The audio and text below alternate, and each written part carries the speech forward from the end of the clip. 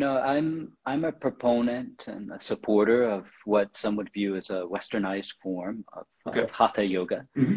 This physical yoga practice is something that we've definitely somewhat eh, secured a little more investment into when it comes to the Western world.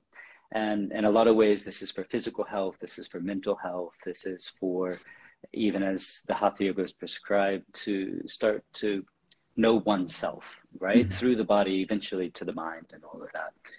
But coming from a background in massage therapy, starting back when even a lot of these things like somatics, the idea, the emotion and the body work, something that yogis have always said, with a healthy body will lead towards a healthy mind, vice versa.